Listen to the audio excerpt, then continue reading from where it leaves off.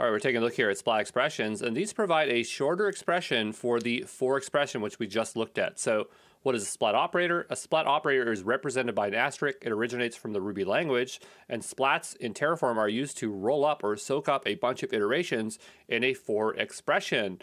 So here is an example where it's for list sets or tuples. So here we have a list, and the idea is that we're iterating over this ID, or in this case, we're iterating over its objects, or sorry, an array, and then that array is containing a bunch of objects, and so we're accessing the name within it.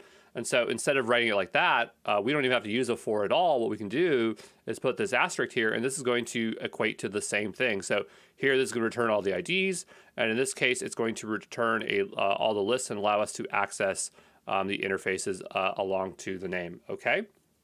So let's take a look at splat expressions when we're applying them to lists. So if the value is anything other than a null value, then the splat expression will transform it into a single element list.